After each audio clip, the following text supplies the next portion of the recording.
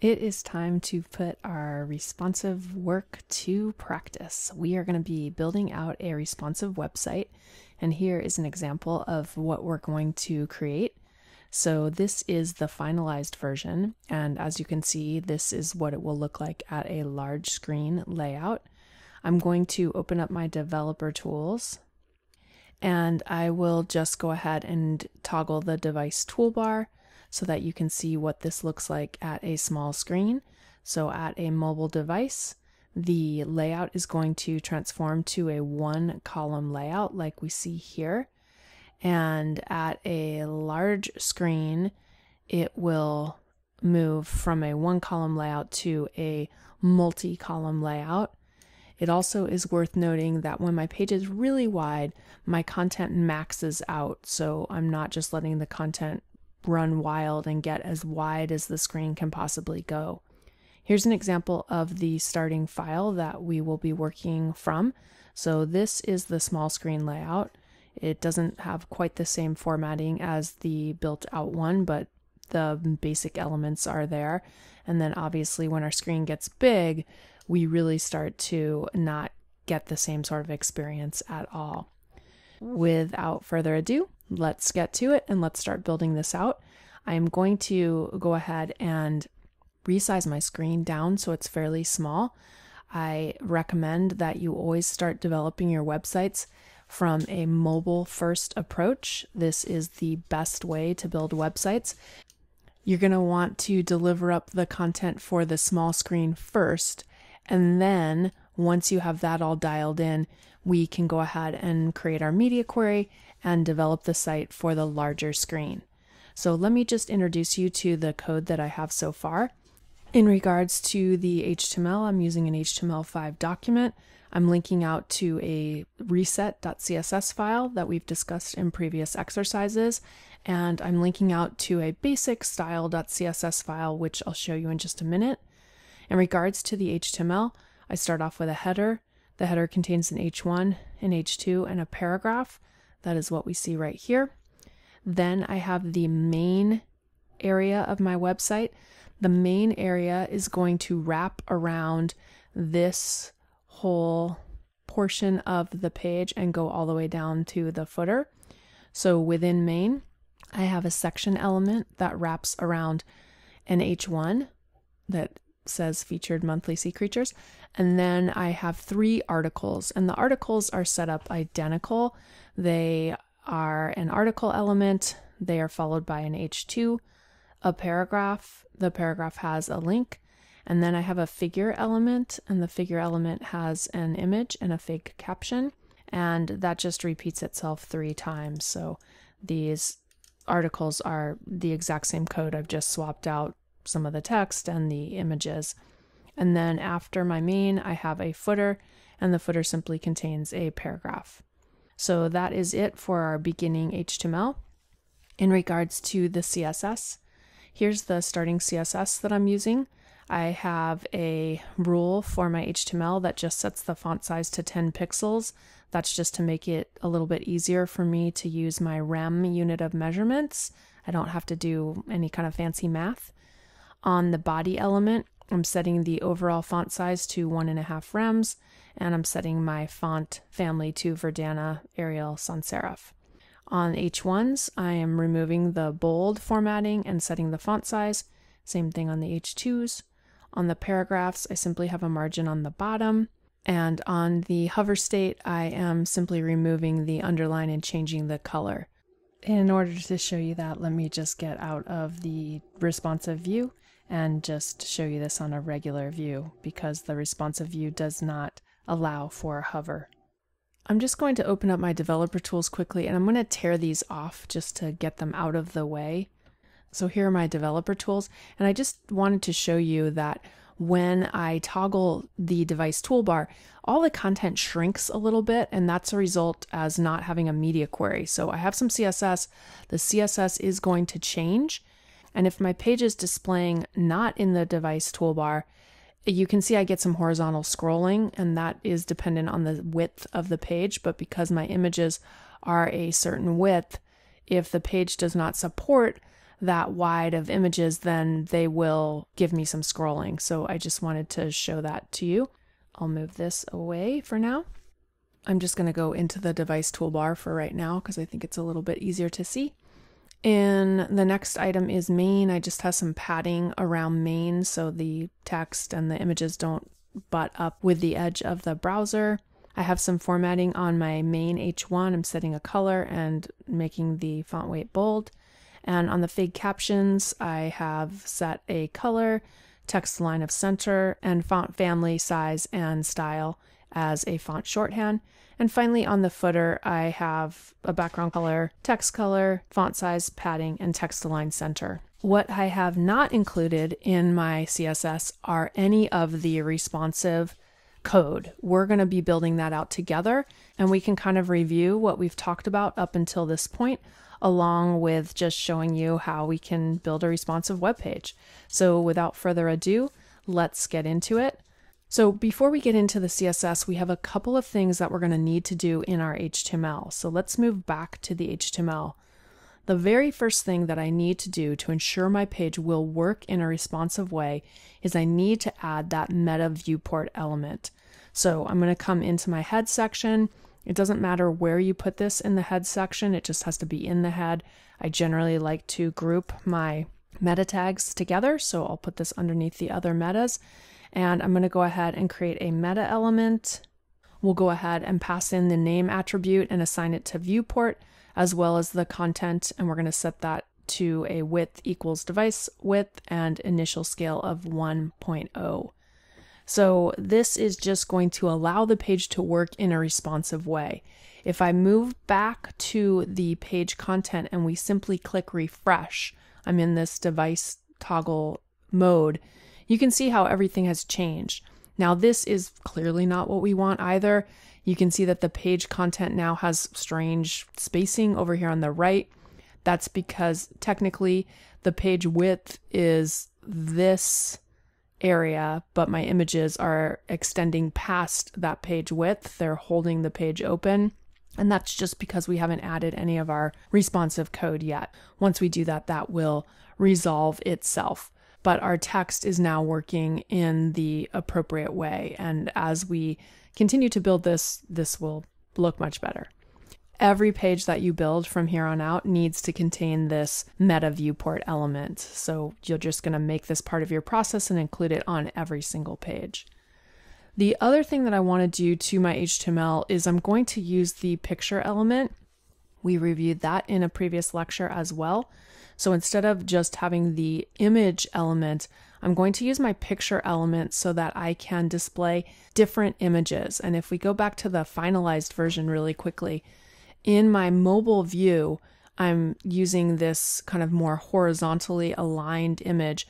But when I get to my large screen view, I've cropped the image and the image is almost more of a square orientation instead of rectangular.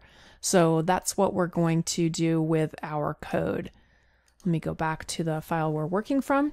And this is just going to repeat itself for all of our figure and image elements. I'm going to select the image. We'll cut that. We'll go ahead and create a picture element. And then inside the picture element, I'm going to go ahead and I'll just paste in the image because we know we're going to need that to be there. And then before the image is going to display, I'm going to use my source element, and within the source element we will be adding the attribute of media. I'm going to set that equal to, and inside the quotes I'll set up the condition. We might need to change the values that we're going to use. You can just start with something that you assume is going to work, and then obviously if you need to change these values you can. I'm going to set a min width of 800 pixels. What I am assuming is that my page is going to look pretty good in this one column layout and with these wider images until about 800 pixels. And then once I get to 800 pixels, I want my images to swap out and show this alternate version. At a minimum width of 800 pixels, which is what we're writing right here, we want to show these smaller versions of the picture. I'll go ahead and set the condition which is my min width 800. The minimum width of the page has to be 800. And then we'll go ahead and we'll use our source set attribute. I'm going to type source set and we'll make that equal to, and then inside of quotes, I'll just put the path to the image that I want to display.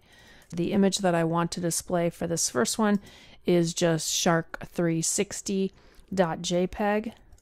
And I'm just going to go ahead and copy my source element since I need to use that twice. And I'll go ahead and I'll paste this in. And for the second source element, my min width in this case is just going to be 0 because this is what I want to happen from 0. That's the minimum width that I'm working from right now. So I'll set that to be 0. And I want to display my shark700.jpg, which is the same image that I'm showing as the default fallback content. I've gone ahead and set that up. If we save right now and we refresh our page, you're going to see that if my page gets wider than 800 pixels, the image, the first image anyways, is going to swap out and show this cropped, more squared version of the image. When my page is anything less than 800, it will show this wider version of the image. So that is how I want this to work. I'm simply going to copy this code and we'll just go ahead and do the same thing with these other images down here. They're just going to contain the exact same thing. I'm just going to swap out the images. I'll just do that quickly. And now if I save and we come back and refresh, the page should look the same at the small screen, anything less than 800. And then once I get wider than 800 pixels, the images are all going to swap out and show this more square cropped version. That is working. We've gone ahead and made all the changes that we need to our HTML. Let's go ahead and let's move on to the CSS so that we can continue to set up the page. Once again, it is worth remembering that right now I'm working on the small screen version. I just make my browser window small. I can test and just make sure that everything is working in the way that I want. The first thing that I'm going to do is I'm going to go ahead and set up my grid. Now, technically, I probably don't need the grid for the small screen because I already have this in a one column layout. But let me just show you what happens if I don't have that much content. I'll just go into my HTML and let me just comment out 2 of these articles. And if we save now, we'll just have one article. What I want to have happen is I want the footer to always appear at the bottom of the page, no matter how much content appears at the page. And right now, what happens is when my web page doesn't contain enough content to force vertical scrolling, the footer is just going to appear underneath the rest of the content. Using our grid, we can force this to always appear at the bottom of the page. And since this is definitely something that we are going to want to have happen at our larger screen view, as well as the small screen, I might as well do this in the mobile first version of my page. The first thing that I need to do is I need to tell the web page that I want both the HTML and the body element to take up 100% of the available space. If we look at our developer tools, and if I hover over the body, you can see that currently the body is only encompassing the content that is on the page. And if we go to the HTML, same. The HTML is taking up only what it needs to. We will force that to work in the way that we want by making a group selector for both the HTML and the body. And I'm simply going to specify that my width be 100% as well as the height be 100%. And now if we save our page and we refresh, nothing has visibly changed. So this is something that you need to be aware of. Sometimes when you make edits to the web page, the results don't always display as they should. Let me show you how you can fix this. What I'm going to do is I'm going to open my developer tools once again. And currently, if I hover over the body and the HTML, they look the same. What happens is the browser tends to kind of get stuck in this mobile view. If you actually just uncheck the toggle device toolbar and then re-go in to the device toolbar, it should resolve. And you can see that my page looks much different. And currently, if I hover over the body, it's now taking up 100% of the available space, and the HTML is doing the same. This is allowing us to ensure that the container is going to fill up the entire browser window, which is what we want. Now that we have that in place, let's go ahead and let's divide up the content so that it appears in the way that we want. What I will do next is I'm going to go ahead and add a rule onto the body element. I'm just going to use the body element that I already have. We're going to tell the body to display as grid. And the reason that I'm setting the grid parent on the body is if we look in our HTML, you'll see that the body has 3 direct descendants: the header, the main, and the footer. We're going to use grid so that we can instruct those elements and tell them where to be within the page. We're going to use display grid. Then I'm going to go ahead and I'm going to use grid template rows. And for the value, we're going to specify auto for the first element, which is the header. We basically want this element to just be as tall as it naturally needs to be. So auto is going to allow us to do that. I'll use 1 FR for the next element, which is my main element. This means that this element is going to get as tall as it possibly can. We are not going to use any other fractional units, so that means it's just going to take up whatever available space is there, aside from whatever the header needs and whatever the footer needs.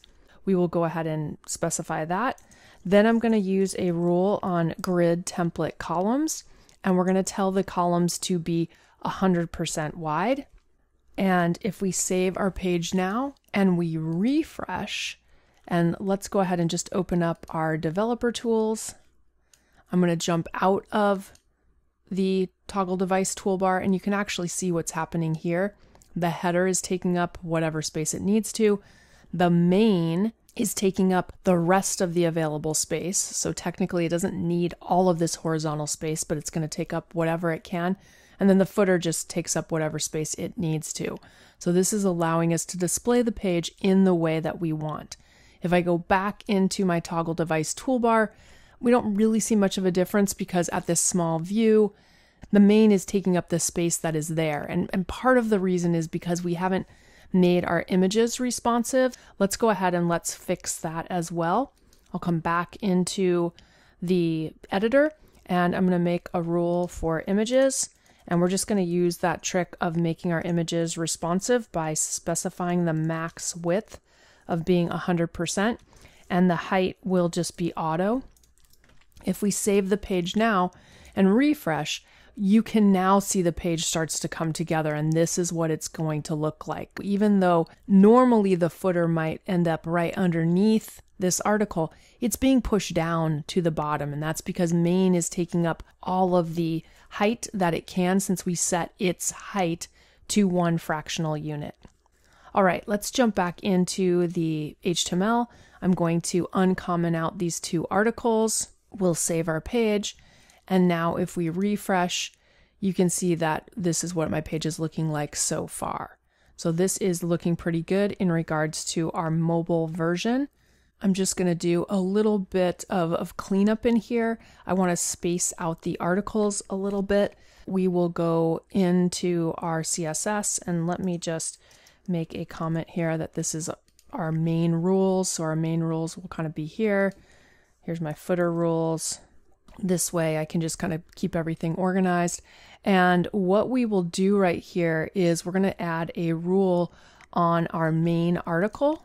And I'm simply going to add a margin on the bottom. We'll set that to be 2 rems. I'm going to add a border on the bottom, and I'm just going to make this solid 1 pixel, and we'll use CCC for the color. And then I'm just going to add a little bit of padding. I'm going to add 2 rems for the top and the bottom and 0 for the right and the left. If we save now and we refresh, you can see that I have a little separator between my articles and some spacing. I think that looks a little bit better. Probably don't need the underline on the very last article. Let's use our nth child to get rid of that. I'm going to make a selector of main article, and we'll use last of type, and we'll just tell the border bottom to be none.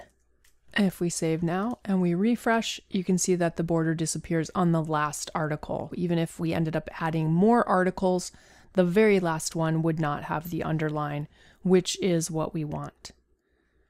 This looks pretty good for the mobile version. I don't really think I need to do much of anything else. Everything is working well. We can read the text really nicely. It appears in one column. Everything looks good on a small device. We're ready to create our media queries, and this is going to be for our large screen layout. In regards to when you choose to add a media query, because a lot of people use pre-described numbers that align with certain devices, my recommendation for you is to just start scaling the page up and determine where the layout starts to break. When the page starts to get large and the line length starts to get too long, the content doesn't read well, that's the time to add a breakpoint. That could be at 500 pixels, it could be at 1,000 pixels. It just depends on your content. I really recommend just inserting breakpoints where the layout breaks rather than trying to align it with some particular device. The reason why is because there's always a new device. The resolution of those devices is going to be different, so that number is always going to change. You're chasing something that is constantly in flux. A better solution, in my opinion, is to simply make a breakpoint where the layout changes. I feel like this one column view works pretty good for this example until about 750, 800 pixels, something around there. At that point, and obviously we're swapping out our images at 800 pixels, but at this point, the line length starts to get a little too long. We have enough room here to support multiple columns. I think I'm just going to use 800 as my media query. And again, if you try this and you don't like it, it's just code, go in and change it, try something else. It'll take you a while to kind of find those sweet spots. And it is going to depend on the project that you're working on. It might be different on different projects. You might not always be using the same media query. So just keep that in mind and feel free to experiment. I'm going to go ahead and define a media screen and min width of 800 pixels. And let me just make a couple of returns so that our code gets pushed up. I'll just make a comment down here at the bottom so this code will be a little bit higher on the screen, a little bit easier for you to see. And then let's think about what we want to have happen at the large screen. At our larger screen, I don't want this to display in a one column environment anymore. I want to have multiple columns. For the middle section, I'm going to go ahead and I'm going to create 3 columns of content. We will do that by applying a grid on the section element. All of our articles are contained within a section, as well as this first H1 element. The direct descendants of section are H1, the first article, the second article, and the third article. So that's going to be my hook that I'm going to use to apply a grid so that I can create multiple columns. I will make a selector for main section. We're going to tell this to have a display of grid, and we're going to use our grid template columns, and we'll go ahead and use the repeat function. I'm going to repeat 3 times and have the columns take up 1 fractional unit each. So this will equally divide the page in 3 columns. I am also going to add a grid gap, and let's just try a grid gap of maybe 3 rems. And if we save now and refresh, as long as the page is wider than 800 pixels, I will get my 3 columns. Now, because the H1 is a direct descendant of section, it also takes up a column. It's going to take up the first column, second column, third, and then this one takes up the first column on the next row. Really what I want is I want this H1 to take up the entire width, and then the 3 articles share a third of the space. We can do that by targeting our section H1, and I'm going to use section greater than H1. I'm selecting the direct descendant of the section, not H1s that might be located somewhere else, but just ones that are the direct descendants of section. And we're going to use our grid column, and I'm just going to simply tell it to start at column 1, and then I'll do a / and -1, so it will span the entire width. And if we save now and refresh, you can see that this takes up the first row, the entire column, and then these each take up a third. That looks pretty good. We do have a little bit of things to clean up. First of all, I no longer need this border on the bottom. And what I think I'd like to do is probably create a vertical line that separates out these columns. So we'll move this from the bottom to appearing in between these columns. And the other thing that I want to show you is when my page gets really wide, my layout starts to get funky again, right? Like the line length is too long on this paragraph up here in the header, and then these get a little too wide as well. So we want to resolve that. And what I'd really like to do is prevent these from getting too wide, and then as a unit, center this middle section. Let's see what we can do in regards to that. In regards to preventing the page from getting too wide, I'm going to go back to main section, and I'm going to apply a max width of 1200 pixels. This will ensure that the maximum width of this section element is never greater than 1200 pixels. So that means that technically if each of these columns is taking up a third, they will roughly be about 400 pixels wide, which sounds like it will work pretty well. I also want to center the section as a unit. We're just going to simply use our margin auto to do that. And now if I save and refresh, if my page is wider than 1200 pixels, you can see that the section element is going to remain in the middle and never exceed 1200 pixels wide. If my page gets more narrow, those columns can shrink until they reach the media query of 800 pixels, and in that case, it'll switch to the one column view. So now I'm really starting to build a nice responsive page. Now, the next problem that I have is that the header text is also getting too wide. I would like to do something similar on that, prevent it from getting wider than 1200 pixels, as well as center it as a unit within the page. If we come back, I'm going to have to use a new selector to do this. And what I'm going to target is, if we look at our header, I have the header H1, H2, and paragraph. Those are the elements that I want to prevent from getting too wide and kind of center as a unit. In regards to a selector, what I'm going to use here, and I'll put this in my media query, is I'm going to use header greater than asterisk, which means every child of the header is going to be affected by what we write right here. We'll do a max width of 1200 pixels once again, and a margin of auto. If we save now and we refresh, we get the same sort of treatment. You can see that our text is now restricted from getting overly wide, and if I resize my page, it scales down as it should.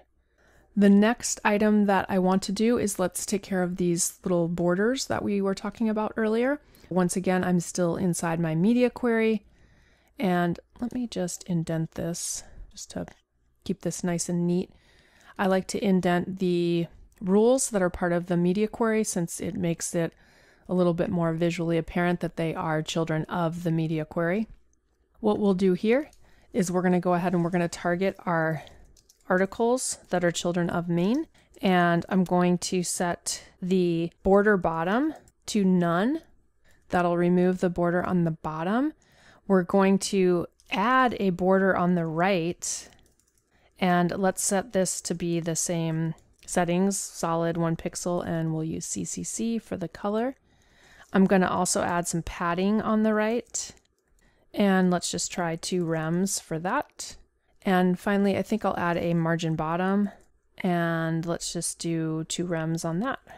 If we save and we refresh, You can see I've eliminated the borders on the bottom and added the borders in on the right. That looks pretty good, except that I don't need the border on the final article. So we can use our nth child to target that final article. I'm going to use a selector of main article, and we'll use last of type. And I'm going to go ahead and specify that the border right be none. And I'm going to remove the padding on the right as well. So we'll just set that to 0. And if we save now and refresh, that looks a little bit better. I don't like how this width is uneven, and that has to do with the gap that we specified earlier. Let's just make these match. Instead of using 3, I'm going to use 2. Since I'm using padding of 2, I think that will optically look a little bit better. Now the lines are going to be centered. I like that much better. Great, that's looking pretty good. And the final thing I want to do at the large screen is I'm going to change the order in which the pictures appear. Instead of having the text and then the pictures, I'm going to have every other article have the picture on the top and then the text, and then this middle one will have the text and then the picture. We can do that by using our order property. And there's a couple different ways that we can approach this. I think I'm going to use Flex to do it, but we could certainly do something similar using Grid. It's not to say that one is better over the other in this situation, but just to show you how we can mix Flex and Grid together. Let's go ahead and do that. If we look in our HTML, the articles contain the H2, the paragraph, and then the figure element. Technically, we could move this in the HTML and put the figure element first in the first article and the third article. But from a semantic perspective and an accessibility perspective, it's better to have the text appearing first and then the image. If a screen reader comes here, they really don't care that much about the image. They can't see it. So the text is the most important. It's better to have that appearing first in our code. I'm not going to touch the code. I'm just going to change the design or the order of these elements using CSS. So what we will do is we'll go back to our CSS file, and I'm going to tell the main articles to display as flex items. And because by default, flex is going to make everything appear side by side, we're going to use our flex direction property and tell that to be a column, so it won't change the appearance of the articles. They're still going to just be vertically aligned instead of appearing side by side. And now that I have that, I'm going to go ahead and I'm going to use my nth child selectors. We'll use main article, and let's use nth child. And in the parentheses, I'm going to pass in even. This will get the first, the third, and you might think, well, 1 is an odd number, 3 is an odd number. But in CSS, we start counting with 0. So technically, this is article 0, 1, 2. 0 and 2 are even numbers, so that's why we're using even right here. And I don't want to just target the articles, but I want to target the figures that are children of the even numbered articles. And all I have to do here is specify my order property, and I'll use -1 to bring these to the top. If we come back to our page and we refresh, you can see that we've changed the order so that the picture appears first in the first and the third column, and then in the middle column, it appears on the bottom. And this is what my page looks like at a very large screen. As I shrink my page down, it's responsive. The content just shrinks. Once we hit our media query, anything less than 800 is going to now just completely alter and change to our one column view. And in the one column view, I would prefer to have the images appearing underneath the text. I think that looks much better. And there you have it. We have a completely responsive page. We're using a lot of the stuff that we've covered up until now: media queries, flexible grids, and Flexbox to control the layout, as well as just a plethora of different CSS rules in order to style this page in this way. I hope you found this practical example to be useful, and I would encourage you to build out your own responsive pages and give this a try. Let's see what you can produce when you go ahead and incorporate all of the things that we've talked about.